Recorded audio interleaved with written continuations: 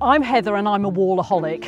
I feel much better for saying that. I quite like watching walls. I like just sitting there watching them interact with their surroundings. It's way better than television.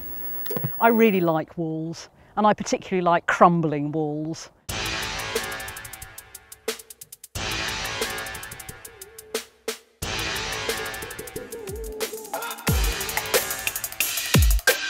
The idea of a romantic ruin really comes out of the late 18th and 19th centuries, when people like William Wordsworth were passionate believers that what was interesting and of great significance about these landscapes was the twin creation by humans and nature.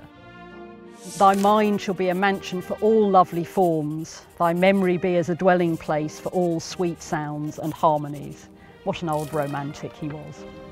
For many people, the sight of ruins with things growing on them kind of implies that they're abandoned. Well, now people want their ruins sterile, but what if the romantics were actually onto something?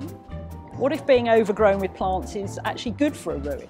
We're very lucky in Oxrubble that we have the facilities of Wytham Woods and the Oxford site here, where we can really evaluate some of our more wacky ideas without trialling them on actual real heritage. Over hundreds of years, ruins like the one that Wordsworth loved so much tend to get naturally covered with soil and turf, and we call this soft capping. The four walls that we've got behind me here were built in 2007. So if you notice, two of them are soft capped and two of them are hard capped. And they were all built at the same time to medieval standards, to test whether soft capping indeed is a good conservation solution. Overall, the results of our now 15 years of collaboration with English Heritage have shown several good impacts of soft capping. Firstly, it acts as a thermal blanket, which means that it stops the wall heads experiencing huge fluctuations in temperature, which can be very damaging.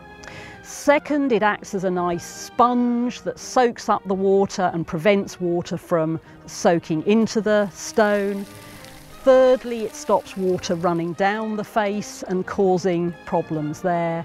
And it also seems to prevent any chemical weathering at the base of the soil as well. So all round, it's a pretty good, effective conservation solution.